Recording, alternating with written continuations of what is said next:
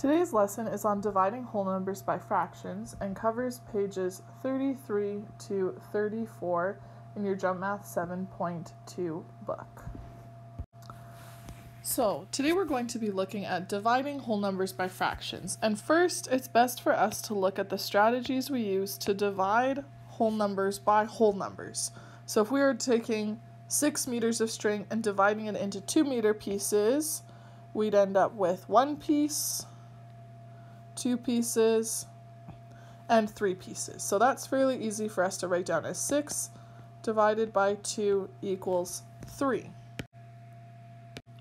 For this next example, we're going to take the same 6 meters of string, but instead of dividing it into 2-meter pieces, we're dividing it into half meter. So every half a meter, we'd make a cut. So 1, 2, 3, 4, 5, 6, 7, 8, 9, 10, 11, 12. So we would see that 6 divided by 1/2 is 12. Now, what you may notice is that for each meter, you get 2 pieces, which is also 12. So we'll see today that there's a connection between dividing by 1/2 and multiplying by that denominator. However, this is not a rule for everything. It only works if your numerator is 1.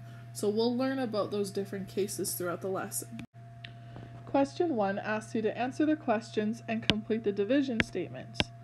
So they might ask you how many pieces of a length 1/3 fit into 1. So if we had 1 meter, we cut it into pieces that were 1/3, there would be 3 pieces. Therefore, 1 divided by 1/3 is 3.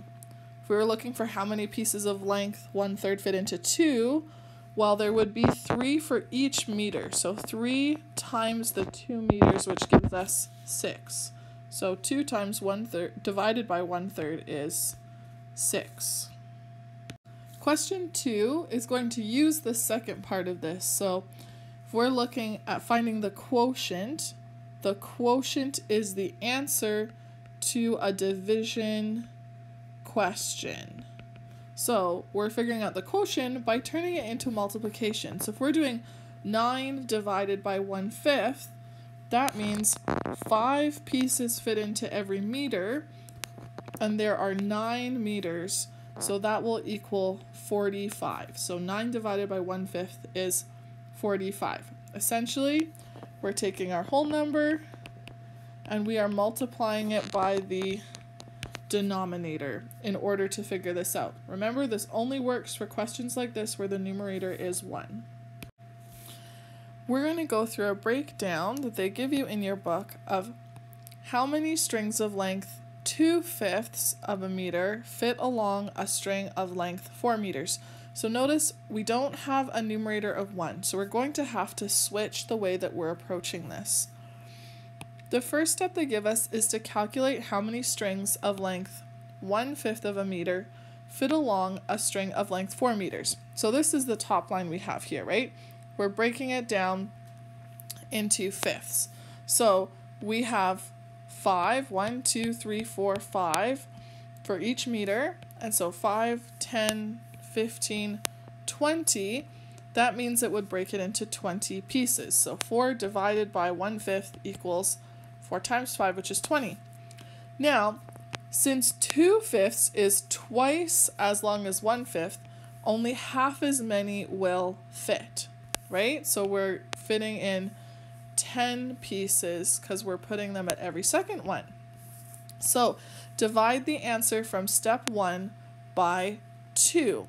So if we look at the steps that we've got here, we're going, okay, if we have 4 divided by 2/5, our first step is to multiply by the denominator, and our second step is to divide by the numerator.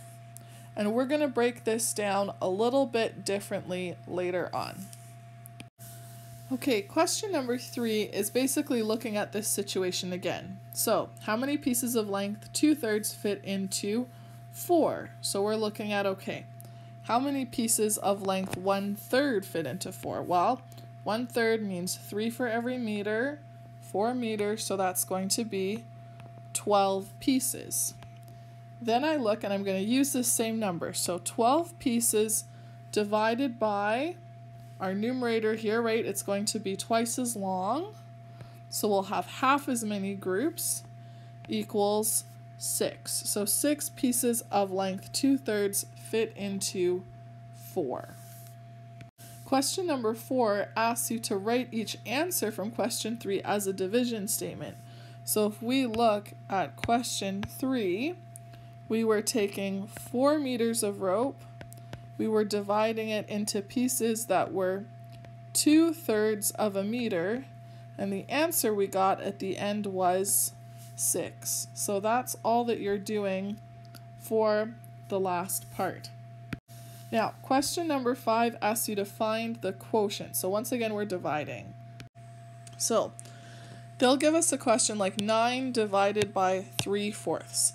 So we're always going to start with our dividend. So that's the one that's on the end, right? Then we are going to multiply by our denominator. And finally, we're going to divide by our numerator. And that will give us the answer. So 9 times 4 is 36, divided by 3 is 12. Now I am going to give you one more way of looking at this, and this will be how you're approached a little bit more in high school. Another way to write 9 times 4 divided by 3 is to write this part as a fraction. So you could write 9 times 4 divided by 3, and that will work out the same way. 9 times 4 is 36, divided by 3 equals 12.